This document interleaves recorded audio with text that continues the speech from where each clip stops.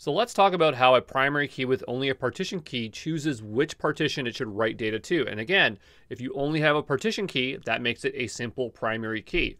So the first thing is we need some data and we want to get it into a particular partition. And so we make our primary key and all it has is a partition defined. And we want to choose a value that is unique. So ID is a really great value because that's going to be extremely unique. And that is very important when designing simple primary keys. So the way this is going to work is AWS has this thing called the DynamoDB internal hash function.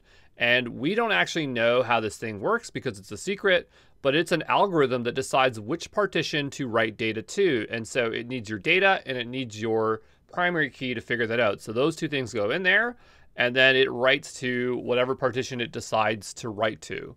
So, that is how that works for a simple primary key.